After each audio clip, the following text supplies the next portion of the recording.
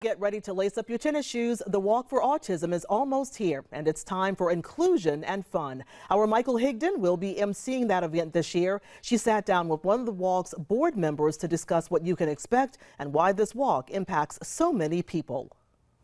It is at Hampton Park. It's on April 27th. It's just a morning of just fun, family. There's food, there'll be games, and then there's a gentle walk where we just all walk together in support of our community with an autism diagnosis. It's a fundraiser to help raise money to support families that may have a child with autism.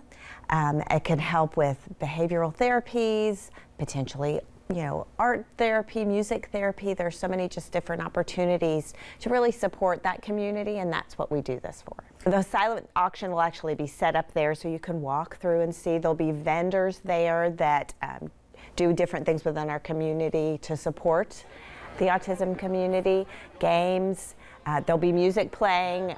Some of the autism community will actually be performing as well, which is near and dear to my heart. God, my goodness, there's just so many fun. There'll be Minnie Mouse will be there. There'll be some fun characters there. And it's just, again, music and food and fun, but a way to really learn more and connect with one of the most beautiful communities we have in our area. I don't even know that we have a set financial goal. Honestly, we just want people to come out and meet that community. You can buy tickets online. You can go online and visit our website as well. I mean, we would love to have hundreds. We would love to have 1,000 come. Every year it's a big event. I mean, Hampton Park is pretty crowded for it, but it's not too crowded. It's a comfortable crowded.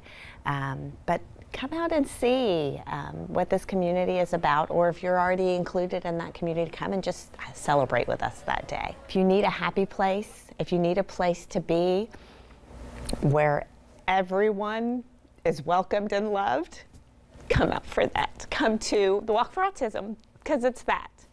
For me personally, I have a brother who is on the spectrum, and he's nonverbal, and he's the oldest of the 4 of us, and I can't imagine life without him.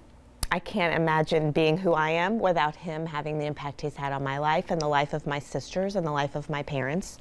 He's truly a blessing. I'm also a principal at a school, and some of my students have an autism diagnosis, and you become a better person. Your life is more fulfilled if you are open and welcoming to the beauty of our autism community. I mean, we are blessed that they're in our lives, and so it's definitely something important to me. So April 27th, it starts at 9, and I believe the walk will be right around 10 o'clock. And again, don't be like, oh, it's a walk. I can't. It is absolutely the most gentle, beautiful walk there is. Hampton Park is beautiful. It's in downtown Charleston. You can't beat the location, and certainly this time of year is just idyllic. So it's a great thing to just come out and then spend a few hours. Just bring family with you, bring friends with you. Just be ready for a great day. But I just think it's definitely an important fundraiser for our community with an autism diagnosis.